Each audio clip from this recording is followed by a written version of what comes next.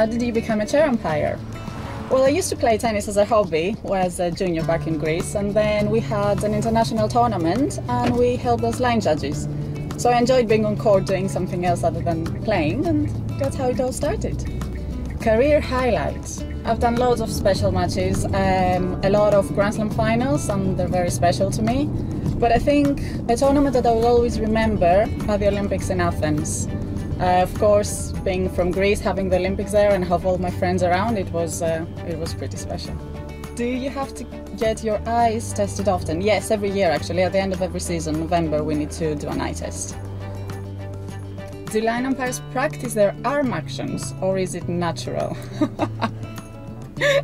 Well, they don't practice, but when somebody's training to become a line umpire, yes, they tell you you need to go down on your knees, you know, like that, and arm out or arms down if the ball is good and stuff like that.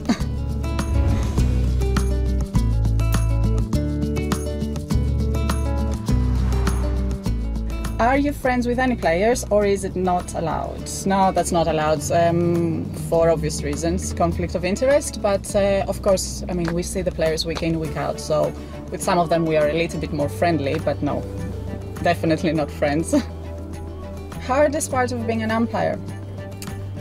Being focused for a long period of time, because a match can obviously, especially in a Grand Slam, can last for 5 hours or whatever, and not being able to go to the toilet.